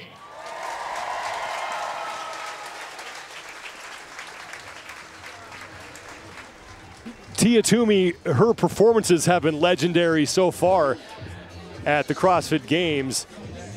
And this competition is about to get legendary in and of itself. The Legends division is coming up next. And when you look at the combined resumes of the competitors that we have here, it is absolutely incredible what these athletes have done and how they have helped build this sport. You know, this is a CrossFit history lesson that's about to go down. Every name that you need to know is here. 13 of the 16 champions that we've ever had, and we're starting off with Mikko Salo. This guy, when he came onto the scene, blew everyone's doors because they just saw this stoic machine crushing everything that he touched. He would do these crazy workouts out at his home gym, and he just looked ominous, and that's the best word I can say. 2009 champ, and then he's back again, and everyone's been waiting to see him. But then again, let's bring the other 2009 champ. We decided to take her headphones away, and let her go down partner to the field. Let her go down to the field and show what it's all about. I'm excited to see Tanya out there. This is what she's done. She was the champ. She took off to be a mom. Then she came back and competed at a high level at the regional level, came back to be a mom, and now we get to see her compete again, and I am excited to see her go for it. And the Legends are going to be taking on the same event as the individuals, but the change here is that they don't have to do the rope climbs with the Ruck pack on. It is optional. I think most of them are going to exercise that option to not wear it. You know what? I don't know. I think that we'll see that because it's a pretty fast switch with that Ruck pack, getting it on and off. I myself would like to take it off. But these guys are competitors. They don't like to take the easy way out. That's why they're legends. So I don't know. It'll be interesting to see what they do. But it's been really fun to watch these guys be here and talk to each other. And I want to see them throw down. This is what it's all about. Men and the women will be competing together. There's really nothing riding on this except prestige. Here where the men will line up. They will line up on one side of the field. The women will line up on the other. And in lane 9 is a guy that we know can do some grunt work. We've seen him doing it in the past at the CrossFit Games. That's Tommy Hackenbrook. On the women's side of things, how did Sam Briggs get in here? She's qualified as an individual to the CrossFit Games. Well, she's already qualified to the games like 4 other times. But, you know, you're a legend, and you deserve to be here. We are underway as Becca Voigt. We took a look at her. They head out to those 3 rope climbs. And we'll see who sheds the pack and who doesn't. Well, how about this? They're all keeping it on. I told you, they're legends. They're legends for a reason. This is what they do. It doesn't matter how old or how long they've been out of the game. This is what they do. And again, look at what these athletes are doing. We have the weight for these guys is the same. The work that they're doing is the same. It's amazing. But I got to look at guys like Dan Bailey. You know, we've seen him. He's such a crowd favorite. He's been one of the most consistent CrossFitters that we've ever had competing, always in the top 10 when he was competing. Come off a lot of injuries and still does amazing stuff when you put it down to it. Julie Fouché, amazing athlete. We saw her on the podium. We saw what she could do. We've seen her be the best of the best. Then we've also seen her blow her Achilles out and still finish workouts with the blown Achilles at the same time. I was going to say, people remember Julie for what she's done at the games. It's incredible, but her most memorable moment was probably at that regional competition back in 2015. It was amazing. She competed with a torn Achilles and in a boot. That's Becca Voigt. Let's just say that name one more time. Becca. There is no other Becca out there when it comes to CrossFit. 10 times. 10 times at the games. And look, she's already qualified as a master. Yep. So this will be her 12th trip to the CrossFit Games. She's made 10 as an individual, but she is not done as far as pursuing a trip as an individual. She's going to go to some sanctioned events later on and try to get back for the 11th time. Which is amazing. But same thing, the keys for these guys are going to be the same thing. We already have made it through the rope climb. Once you get through that, now it's about that run. You want to push the run because it's the longest part of this event. You can't waste energy. You got to get going. But you need to make sure that on that last run, you're flexible enough to deal with the oddness of that big sandbag on your shoulder and that pack on your back. So have some fun. Don't get frustrated and just keep on moving. Tanya Wagner is on the rope climbs as she looks to finish up her 3. And remember, that pack is optional. I know Tanya, because of the pride, kept that thing on.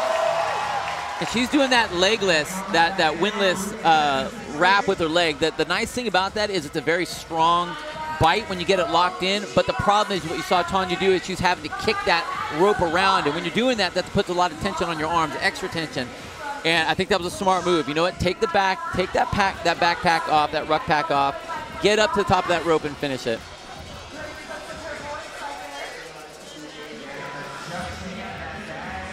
So Becca Voigt is out front, followed by Graham Holmberg right behind her, the 2010 CrossFit Games champion, and the only man to ever defeat Rich Froning in an individual event at the Games. You know, and I think that gets overlooked a lot.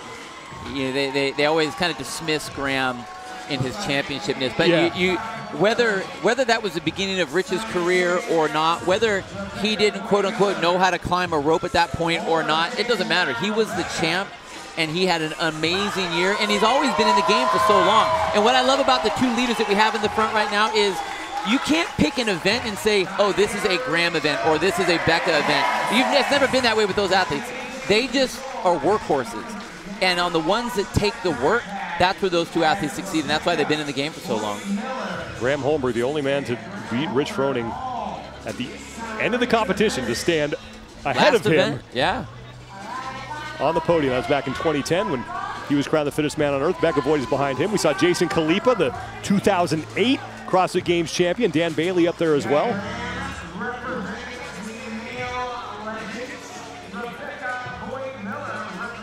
Graham Holmberg now ahead of Becca Voigt Miller.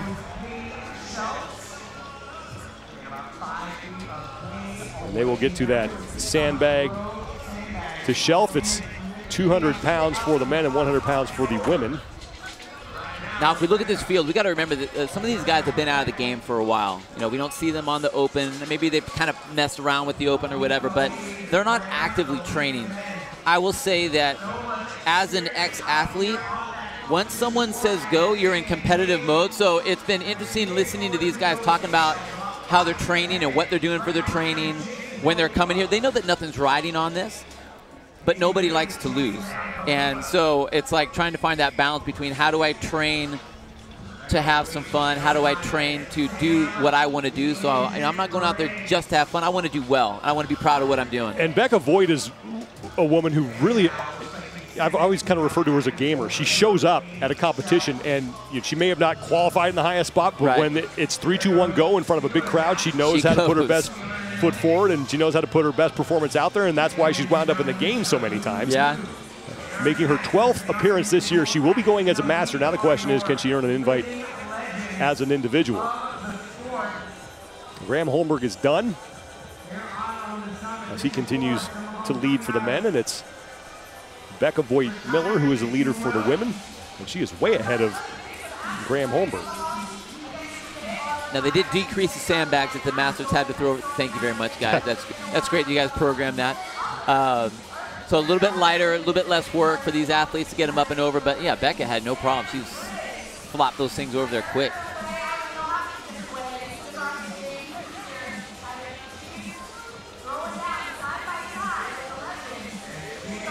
Becca Voigt said, when I talked to her a week ago, she said she's most proud of winning the Spirit of the Games Award in 2014, and she really does embody what a CrossFit Games athlete should aspire to be.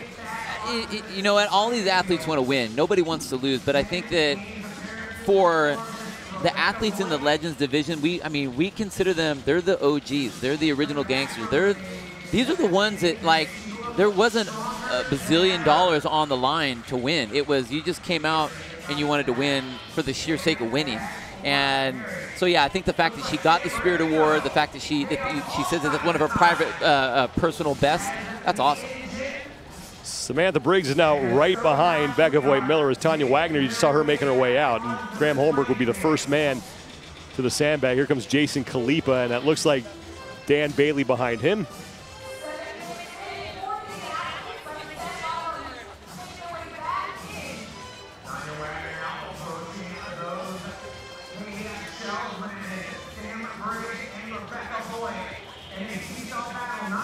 Becca Voigt Miller, we pass the 7-minute mark here as your leader.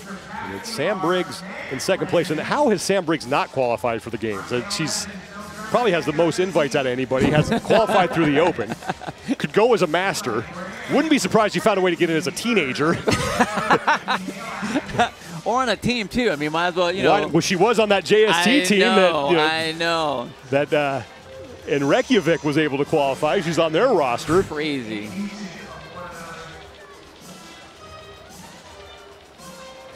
Sam Briggs is now past Becca Voigt-Miller, and we were talking to some of the legends last night, and they were saying, how did Sam Briggs get in here? How was that fair? How was that fair? Thanks a lot, guys. Well, I mean, I don't know. To Sam's credit, it's like, okay, maybe take a break on this one. You don't have to go with the absolute big dogs, even though you can. But you know, we were talking about it earlier.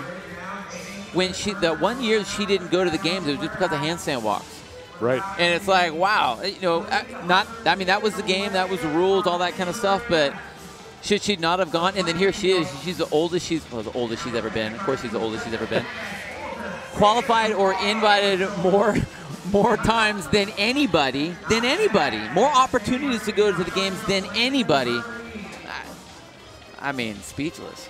Now remember back in 2015, she competed at the Atlantic Regional on a broken foot and still qualified. And you ask her about that kind of stuff, and she just goes, yeah, well, I don't know. You said go, and I went. Like, it's that simple to her. That's what kind of machine she is. There's Graham Holmberg, the 2010 CrossFit Games champion who played baseball and football at Capital University. Started his games career in 2009 when he finished 19th, and he won the following year.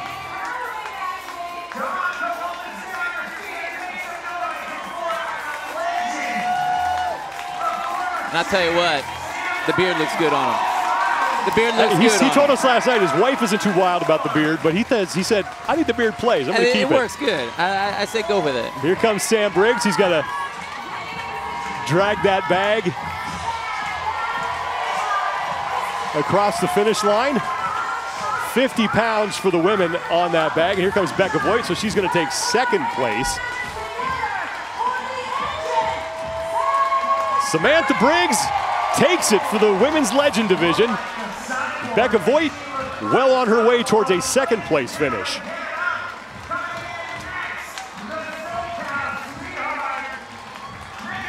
Yeah, we were talking to Becca last night about all the issues she had with her hand, all the surgeries and stuff she had with the hand. She said she still has one more to go, and she's out here still crushing. Here comes Graham Holmberg. We're going to take first place for the men.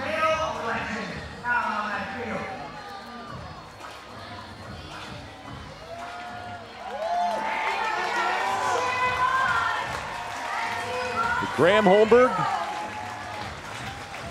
dragging that bag to the finish line, and he will win this opening event, the first of 4 events for the Legends. And remember, Rich Froning's going to do a couple of these as well. That'll be fun to watch as we get to see Rich compete as an individual. Danny Broflex himself, Dan Bailey back inside the stadium.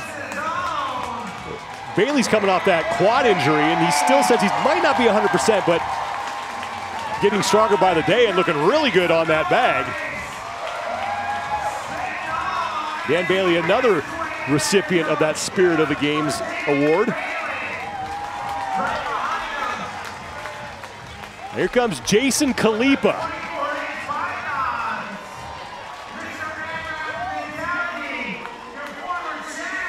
The 2008 CrossFit Games champion is now across the finish line. Man, such a workhorse. And we got a great story last night from Josh Everett about how he was coaching Jason going into the final event of 2008, saying, hey, you want to clean like this, you want to make sure you do all this, and Josh said, yeah, that probably wasn't the best idea. Well, you got to remember, it's Jason Kalipa. He's got one speed, and it's on. It's either on or it's off. I mean, so it's not pretty, but it's effective. Yeah, they don't call him the bear for nothing. Tommy Hackenbrook will get on the Sandbag Drag. Hackenbrook, who was second at the 2009 games, and then his team, Hackspack, won back-to-back Affiliate Cup championships in 2012 and 2013. Christy Phillips-Adkins, she's across the finish line, and now Miko Salo, a guy we haven't seen at a competition since 2013. Awesome. Awesome. He and Dan Bailey exchanging high fives along with Becca Voigt-Miller, and now Julie Fouché.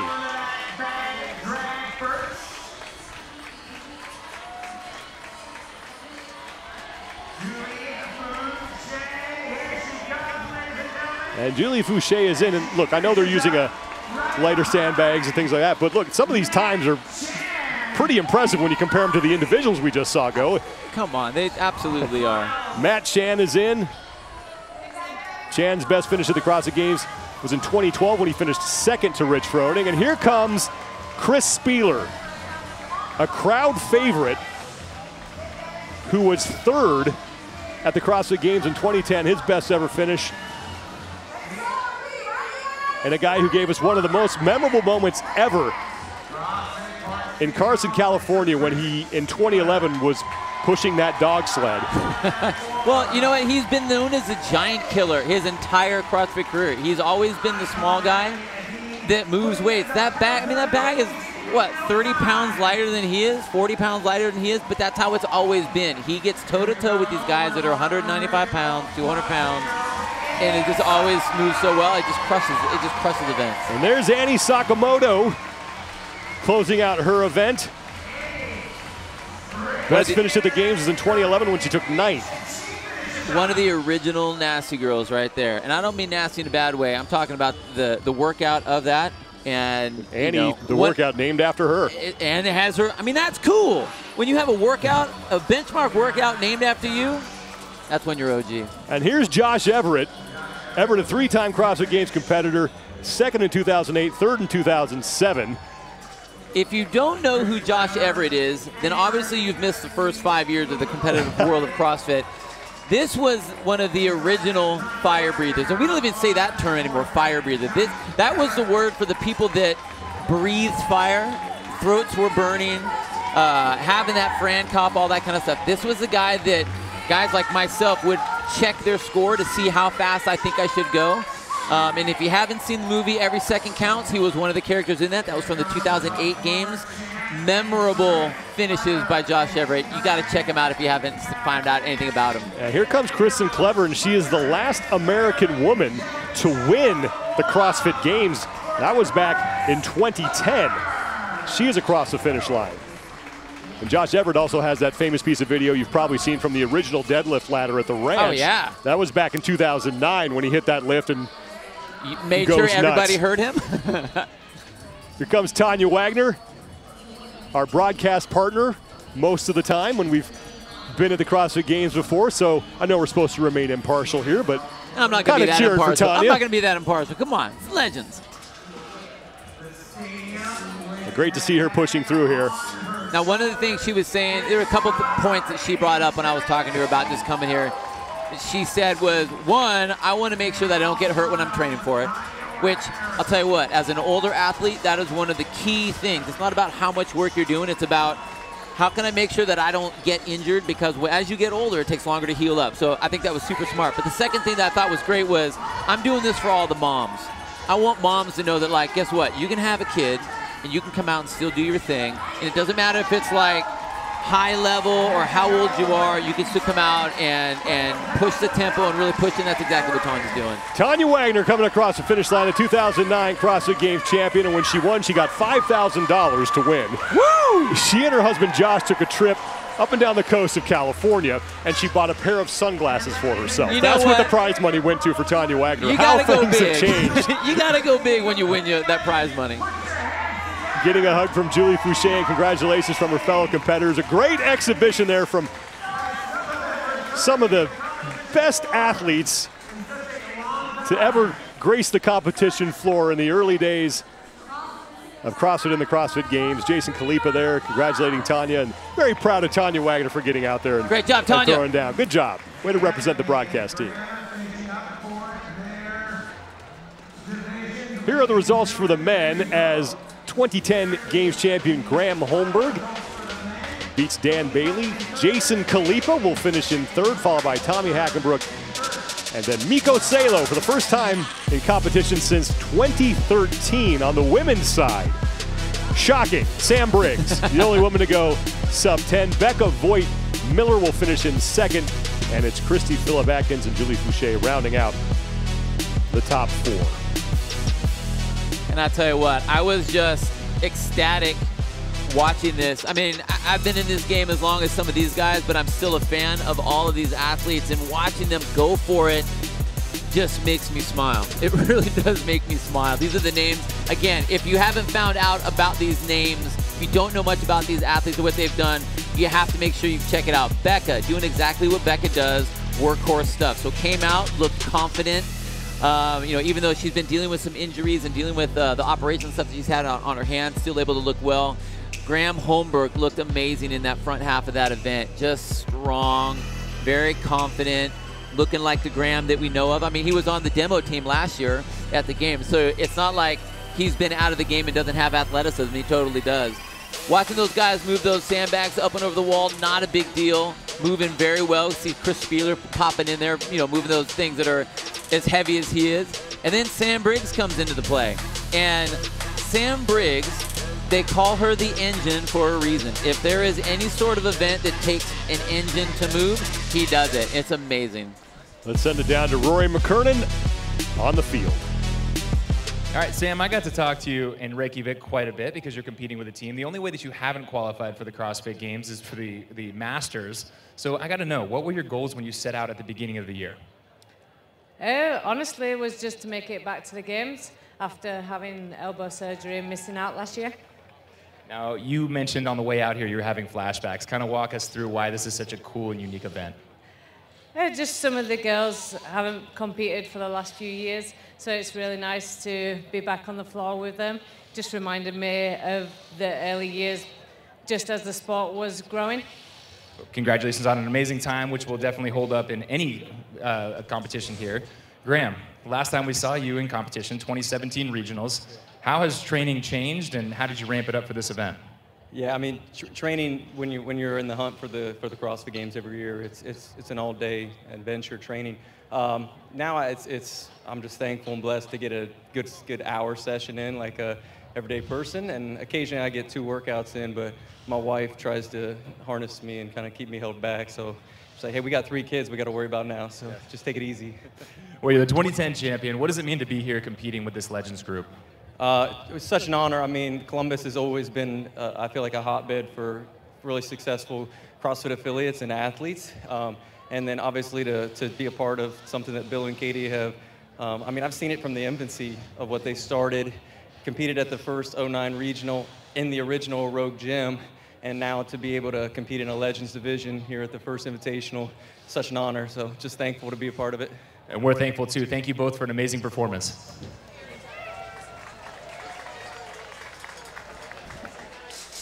Thank you, Ro. 2 former champions, Graham Holmberg and Samantha Briggs. We've had legends, we've had champions, we've had rookies, we've had teams. We're only through 1 event here at the Rogue Invitational. We'll be back with event number 2 at the 2019 Rogue Invitational in Columbus, Ohio.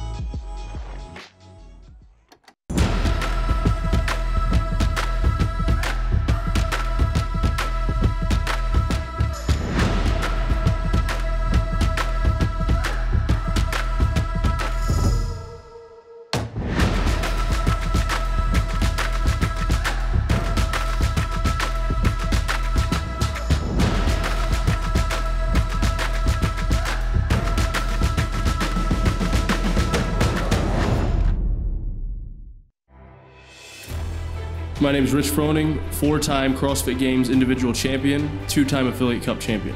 RP has helped a ton with what time to eat, how much to eat, the quality of food I need to get in.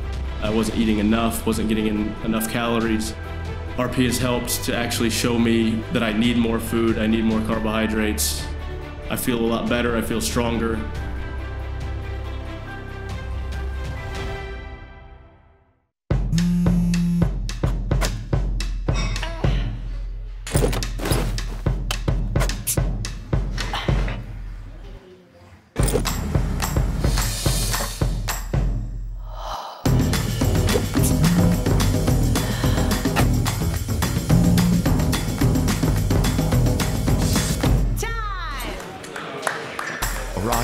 We stop pain, so pain doesn't stop you.